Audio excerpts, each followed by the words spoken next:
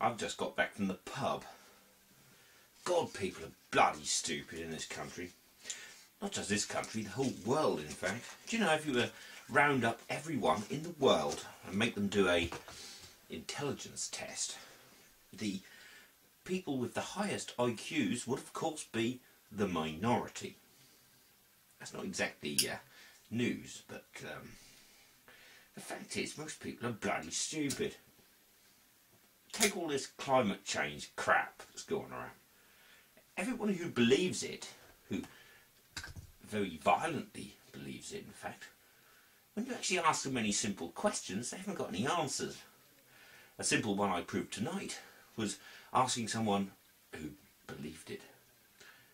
Very simple question in fact. Greenhouse gases, good or bad?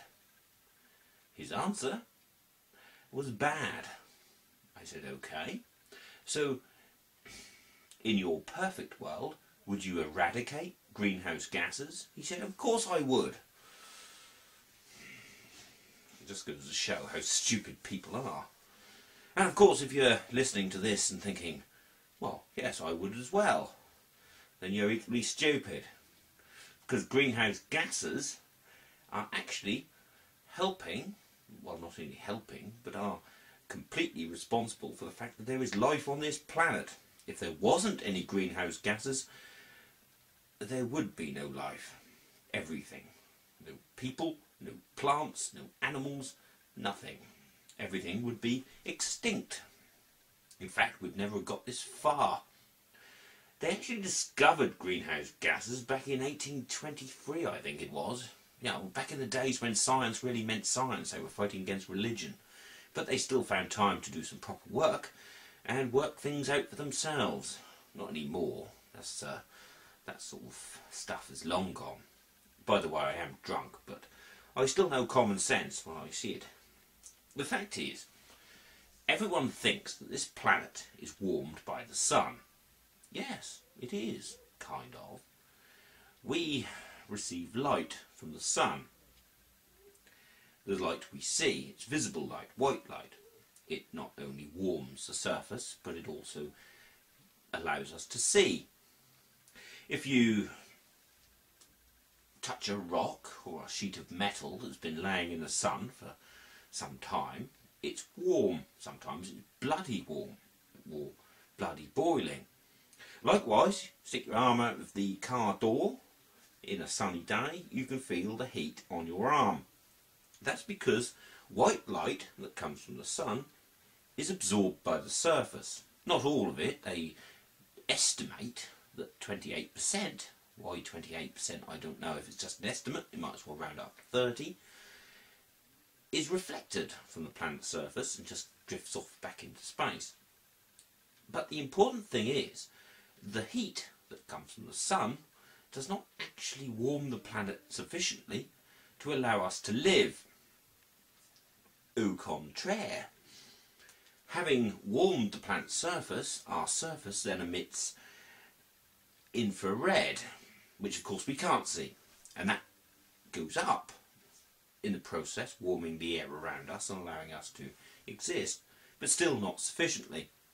Then this infrared goes into the greenhouse gases, which are in our upper atmosphere and are prevented from leaving initially. They are absorbed by the greenhouse gas. And these greenhouse gases react with other gases in the upper atmosphere, spreading this infrared light from molecular point of view, from one molecule of gas to another. And of course these infrared light then either come down or go up harmlessly into space. It's these infrared lights that are coming down, having already gone up from the surface, that warms the planet. Now there's the big problem. People think greenhouse gases are bad. Get rid of greenhouse gases and everyone will be happy. No, greenhouse gases make life on this planet possible. They allow us to exist. But there's another point.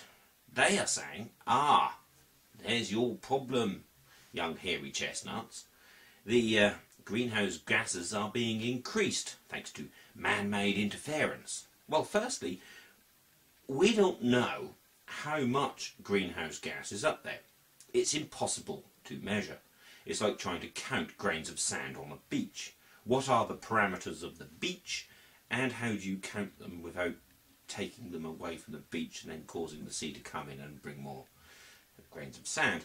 So basically, we don't know how many, or what is the quantity of greenhouse gas, and therefore we can only estimate what that quantity is. And if we don't know what the quantity is, we cannot tell in any scientific measure how much of that greenhouse gas was contributed by us. We can only guess. But more importantly is the fundamental flaw in their logic. If you increase greenhouse gas, you will therefore increase heat. Right. Where does that heat come from? The infrared that is given off by the planet's surface. So the greenhouse gases cannot reflect back more heat than they receive. And since our planet does not give off too much heat, they can't possibly boil us to a crisp. Now, the simple fact is, they're talking out their bollocks, if that's possible.